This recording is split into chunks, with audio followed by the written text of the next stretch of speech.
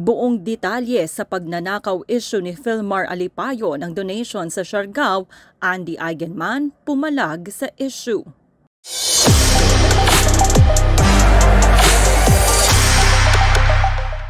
Tila isang bangungot na pagsalubong sa Kapaskuhan ang dulot ni Bagyong Odette na may international name na Typhoon Rai sa mga kababayan natin sa Visayas at Mindanao nitong nagdaang linggo. Pumasok sa Philippine Area of Responsibility ang bagyo noong December 14 at lumakas ito ng December 15. Maraming mga puno ang pinadapa ng bagyo, mga kabahayang lubog sa baha at kabuhayang winarak ni Odette. Kabilang na ang napakagandang isla ng Siargao kung saan naglandfall ito sa naturang isla noong December 16. Walang sinantong tahanan ang bagyo, kabilang na ang bahay at beach resort ng actress-turned-vlogger na si Andi Eigenmann.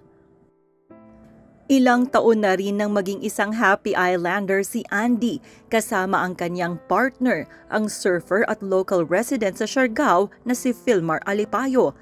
Kasama nila Andi at Filmar ang kanilang 3 anak, kabilang narito ang panganay ni Andi na si Ellie, anak ng aktres sa aktor na si Jake Ejercito.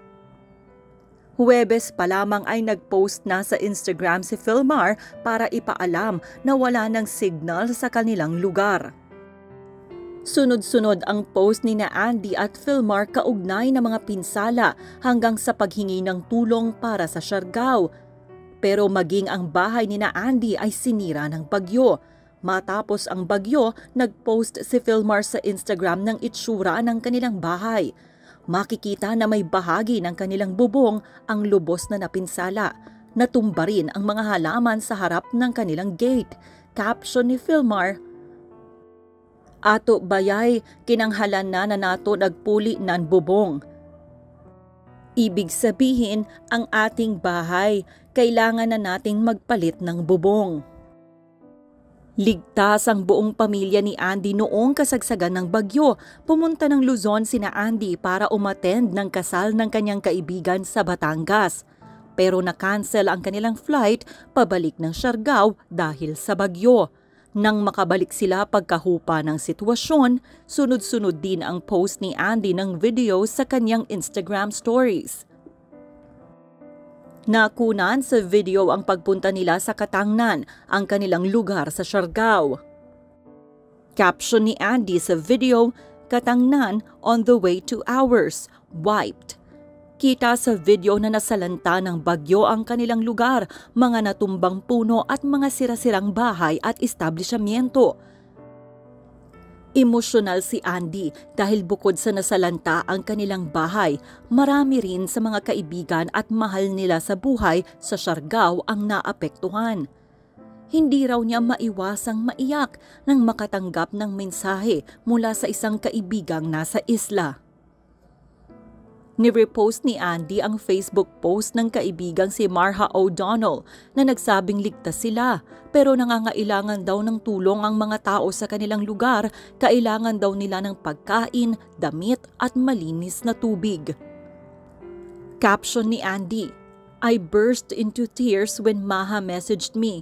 We are so grateful to finally hear from a loved one on the island and also to know that our family is safe. But the island is completely devastated and it would take time before Siargao recovers. Pakiusap pa ng aktres, all the help would be very much appreciated." Lubos namang nagpapasalamat si Andi sa lahat ng mga taong nag-aabot ng tulong sa kanilang lugar. "Thank you to everyone who have been working tirelessly to organize sending in relief goods, supplies, medical help, and to all those who have donated." Sa kabila ng dagok na nararanasan ng pamilya dahil sa hagupit ni Bagyong Odette, hindi rin nakaligtas ang fiancé ni Andi sa mga batikos. Pinagbintangan ng kanyang soon-to-be husband ng pangungupit o pagnanakaw umano ng mga donasyon para sa Siargao. Sa kanyang Facebook post, ibinahagi ni Andi na umalis sila ng Siargao ngunit nagdesisyon si Filmar na bumalik sa isla nang hindi sila kasama. Ibinahagi din ni Andi na naging volunteer si Filmar ng Sunlight Air kung saan ay pinayagan siya na magdala ng mga kahon na may lamang ayuda na dadalhin niya sa Siargao. Ngunit tila may ilang tao na inakusahan pa si Filmar ng pangungupit ng donasyon kahit na wala naman daw itong katotohanan. Post ni Andi sa kanyang IG story. Just got back to Siargao and left me and the kids behind with a heavy heart in order to go and see our family and see what more we could do to help, panimula ni Andi sa kanyang post. When he got a seat on the Sunlight airplane as a volunteer, we also asked beforehand if he was allowed to bring some boxes with him so he could readily bring food and other essentials to his family and our loved ones there. They said yes. It is very sad to know that he is being accused of stealing donations when he even specifically ignored his chance to use his platform to ask for help, since he's more than willing to use his own money just to help our community out. Hindi daw ito maaaring magawa ni Filmar, lalo na't simple lamang ang hinahangad nito sa buhay. Now with some, he is still the same simple man who doesn't really need much just for his kids to have a good life, which is why it isn't hard for him to share his blessings to his home. Before he left, I kept telling him to take care, and he kept assuring me he will be okay by saying, "Mahal, I am used to having nothing. We are used to having no bed to sleep on, no aircon, no purified water, no proper food to eat. I will be okay," sabi ng aktres. Hindi pa naglalabas ng kanyang pahayag si Filmar ukol dito. Sa kabila ng masamang akusasyon laban sa kanyang partner, nagdesisyon naman ang magkasintahan na tulungan ang kanilang mga kababayan sa pagbangon ng Siargao, lalo pat malaki na rin ang kinikita ng kanilang YouTube channel, ang Happy Islanders. Ayon kay Andi at Filmar, ilalaan nila ang vlogging earnings nila para sa pagtulong sa mga taga Siargao. Ayon kina Andi, on December 16, 2021, Typhoon Odette hit Siargao Island and other neighboring islands and provinces and devastated our island home.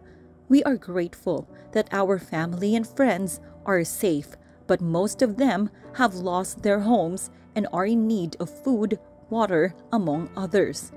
With this, we will be using our earnings from our coming videos to help slowly rebuild our island home again.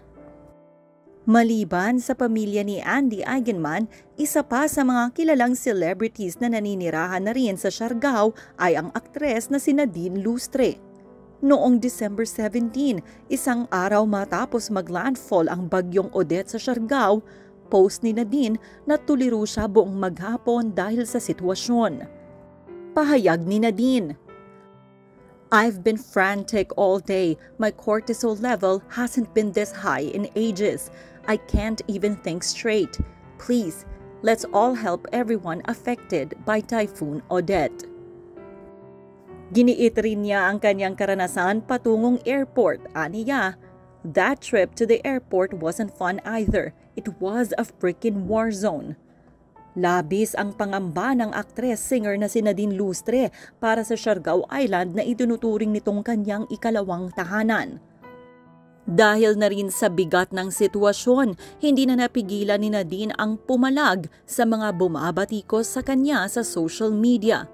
Sabi sa tweet, "Kunwari, Typhoon Odette, nag-aalala lang yan kay Christoph, bilis maka-Siargao." Sa Siargao nakabase ang rumored boyfriend ni Nadine, ang Filipino-French businessman na si Christoph Barrio. Si Christoph ang founder at managing director ng Maison Bucana, isang luxury boutique resort sa Sitio Lisob, Siargao Island. Ang sagot ni Nadine, "Of course, I'm worried. Para kang tanga." Umapila na rin si Nadine sa kanyang social media followers na magpaabot ng tulong sa mga nasalanta ng Typhoon Odette. Ibinahagi ni Nadine ang donation drive ng Siargao Beach Resort sa Siargao at ng Fourth the Future PH na isang non-government youth organization na tumutulong sa mga nasalanta ng bagyo sa buong bansa. Nagpasalamat din si Nadine sa kanyang fans, partikular na ang Nadix, na mayroon ding sariling donation drive para sa mga nasalanta ng Typhoon Odette. Tinatayang aabot sa 20 billion pesos ang damages na naiwan ng Typhoon Odette sa Siargao, ayon kay Surigao del Norte Governor Francisco Matugas. Sa kasalukuyan, tuloy-tuloy ang rescue operation sa iba't ibang bahagi ng Kabisayaan at Mindanao sa mga nasalanta ni Odette. Umaabot na rin ang mga na-report na casualties sa mahigit 300 ayon sa ulat ng Inquirer.net noong December 20, 2021. Maliban sa rescue operations, kasalukuyang ginagawa rin ang relief operations sa mga pamilyang apektado ng bagyo. O mga ka-showbiz peeps, nagustuhan niyo ba ang ating paksa sa araw na ito? Type your comments below.